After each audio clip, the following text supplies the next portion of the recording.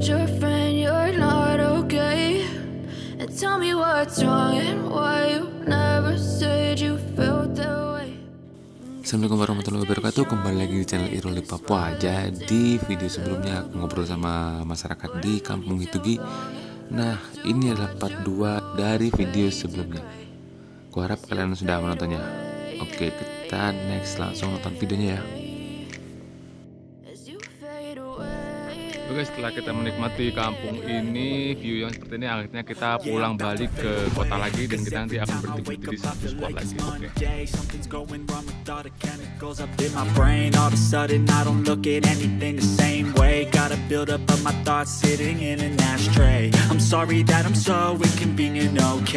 Just let me be me and I'll stay out of your way. I can see the way you look at me, I'm such a disgrace. I never really asked to be brought into this place. You wanna love me? Well then baby I have a taste. All the highs and the lows, no you'll never be the same. I don't really wanna hurt you but I can't control the pain. If you're sticking by my side, maybe we could be okay. Okay, maybe you could be the change I need today. I promise that I've never felt this way. I really hope that you will choose. Ini kita mau explore lagi ke spot foto. Kita lewatin ini tanaman-tanaman apa namanya ini? Pucuk merah katanya. Nah, ini pucuk merah banyak di sini. Wih, mantap. Kali balim. Ini refleksi ya.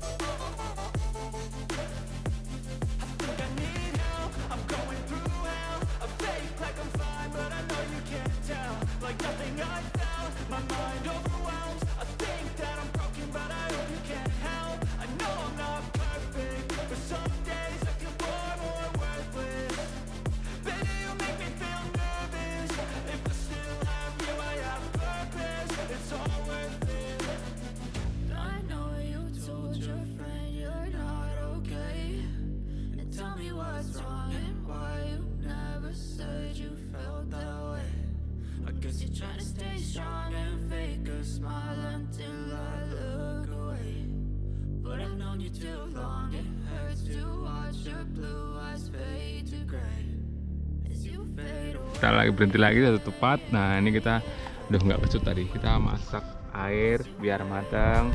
Terus kita di endorse sama pop mie. Ini anak pelosok ini, anak pelosok ini. Ini anak mama. Ini anak bapak. Sampai kita lihat view di sana. Oke, selamat makan semuanya. Itu ada kopi tuh. Iya ya. Buat bikin di Oneka. Yo, halo Wok.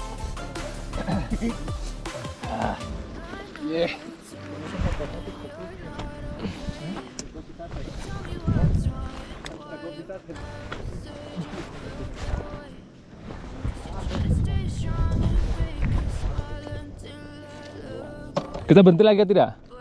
Tidak apa ya? Tapi kalau mau foto-foto bisa toh. Banyak kalau mau sebenarnya.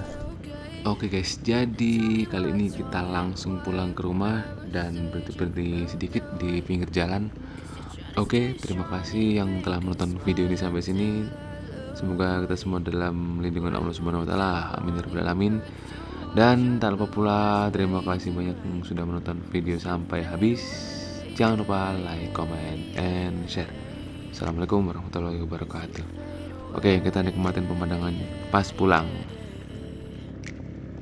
Yeah, I'm about to fade away, cause every time I wake up I feel like it's Monday. Something's going wrong with all the chemicals up in my brain. All of a sudden I don't look at anything the same way. Got a buildup of my thoughts sitting in an ashtray. I'm sorry that I'm so inconvenient, okay. Just let me be me and I'll stay out of your way. I can see the way you look at me, I'm such a disgrace. I never really asked to be brought into this place. You wanna love me? Well then baby I have a taste. All the highs and the lows, no you'll never be the same. I don't really wanna hurt you but I can't control the pain. If you're sticking by my side, maybe we could be okay. Okay, maybe you could be the change I need today. I promise that I've never felt this way. I really hope that you will choose to stay through all the pain. I know you told your friend you're not okay, and tell me what's wrong and why you never said you felt that way. Guess you're trying to stay strong and fake a smile until I look away. But I've known you too long, it hurts to watch your blue eyes fade to gray as you fade away. As you fade away. As you fade away.